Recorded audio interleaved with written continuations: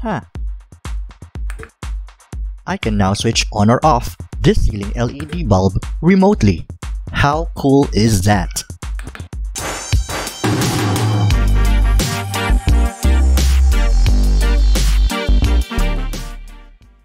At our ancestral home, I have converted the interior and exterior lights to LED several years ago. All except for this one in my mom's bedroom, which still has an old Circline fluorescent lamp. Today, we're going to convert that to LED and even upgrade it with this wireless remote control E27 light bulb socket switch. In Lazada, this sells for about 700 pesos, but we got it on sale for 300 pesos. It comes with a remote controller, its holder, and the E27 light bulb socket switch itself. I'll cover these in depth later, but first, we need to convert the light fixture on that ceiling. Hey there, this is HanDIYman 007, and if we're just meeting for the first time, hello! And my passion is building, fixing, and improving all sorts of stuff at home for my family, and sharing with you what I have learned from experience and from others. For safety, before tinkering with any electrical wires, never forget to shut off the appropriate circuit breaker or the main fuse box.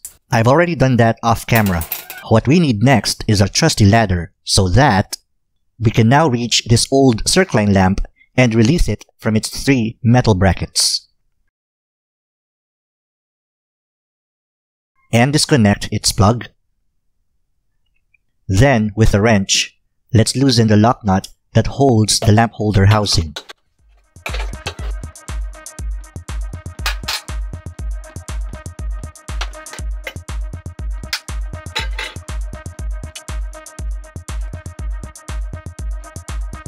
While grasping the housing, cut the wirings above it.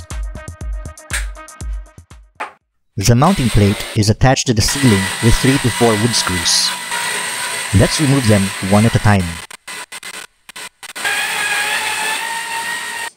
Remember to support the plate with one hand, unless you want it to drop on your head.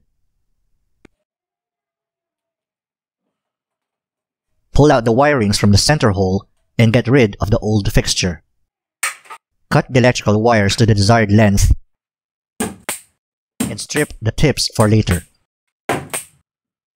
You should strip about ½ an inch from the tips.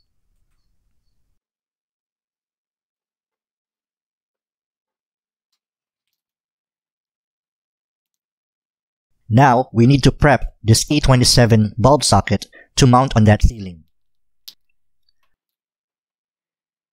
To do that, we cut 2 pieces of solid electrical wires about 3 inches long.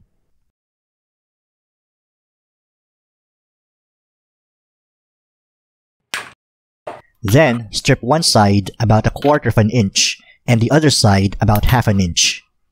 Cut as necessary to arrive at the right measurements.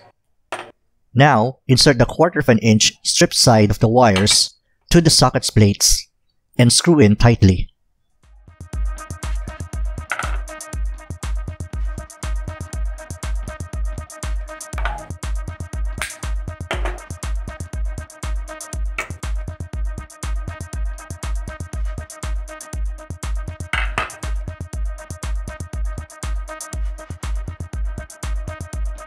This is how they should look like up close.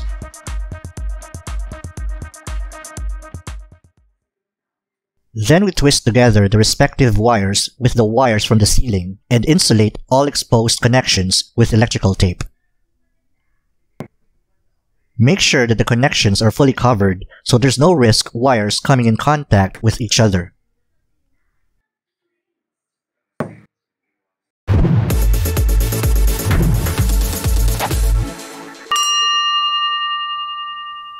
Once you have accomplished positioning the wires so that you can press the socket flat on the ceiling, time to mount it with the screws that came with it.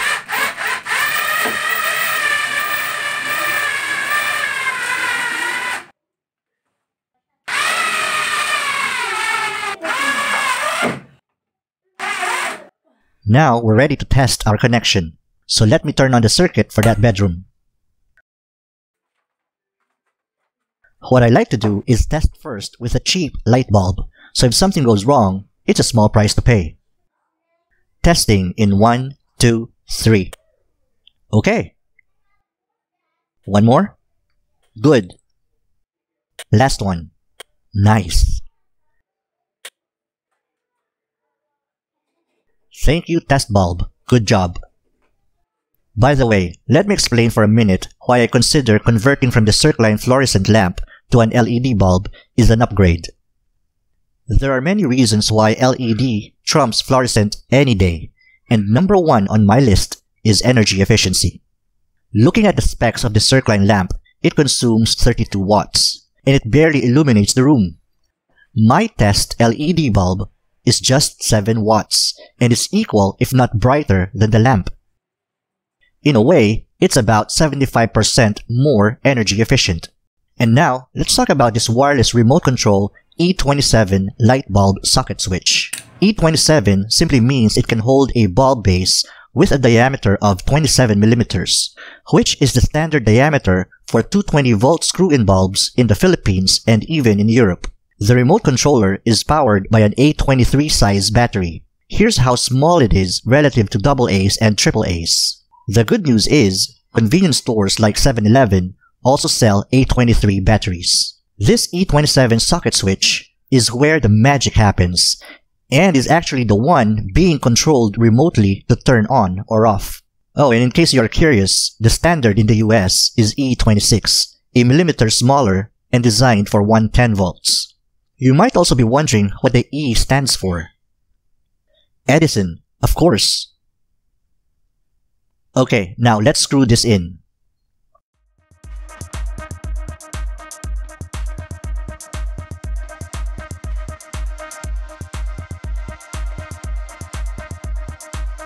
Followed by our test bulb.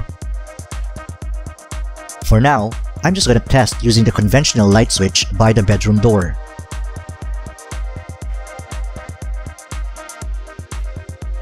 Switching on and off a few times.